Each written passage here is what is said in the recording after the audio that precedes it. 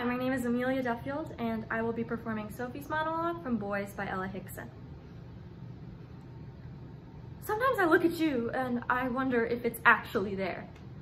Like, if I added up all of the minutes and the hours and the days I've spent thinking about you and all of the longing I have done, if I took that and I added it all up and weighed it against anything you've ever actually said.